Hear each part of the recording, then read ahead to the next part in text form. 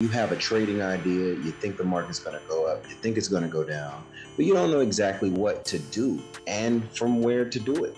So this is why we're here now. This is what we want to discuss. Let's get to it. All right.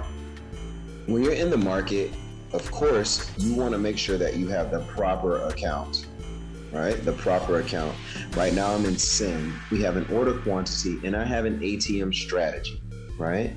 Your ATM strategy will dictate, ATM stands for at the money. So it will dictate what your platform does when price gets to your price of interest, right? It'll dictate what happens, right? So you can do a few things, right? You can buy or sell.